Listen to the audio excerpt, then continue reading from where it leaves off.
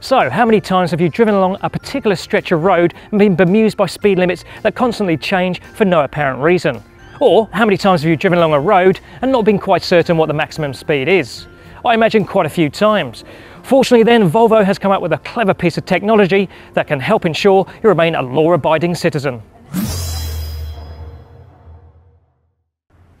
The system is called RSI, which in this case doesn't stand for repetitive strain injury, but roadside information. It works by using a camera mounted in the top of the windscreen, which scans the road ahead, trying to pick out road signs, and then it relays those to an instrument panel right ahead of you. Let's see if it works.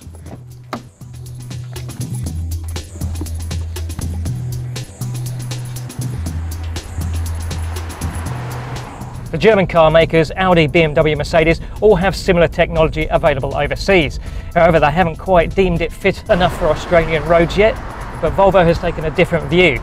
They think that in conjunction with common sense thinking, it can be quite effective. And we're inclined to agree. So we're now coming up into an 80 zone, and there we go, 80 indicated on the display. Okay, so we're in an 80 zone, about to come into a 60. Bingo, we've got 60 come up on the display. Now we're travelling along at 50 kilometres an hour, but we've got a school zone sign coming up. Will it read that? Has got 40 in the readout, so that's good.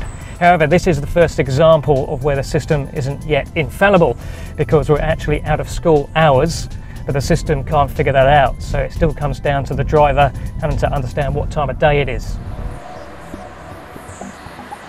There are a couple of other flaws as well, because it struggles to read the electronic signs overhead.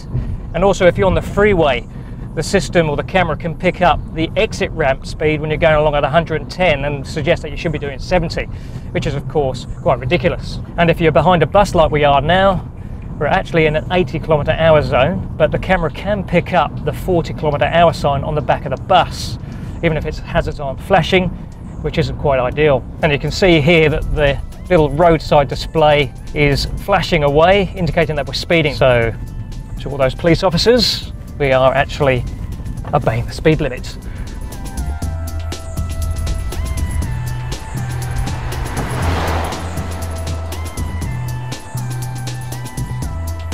The biggest downside, however, is that RSI is available only as part of an optional bundles package that costs $5,000.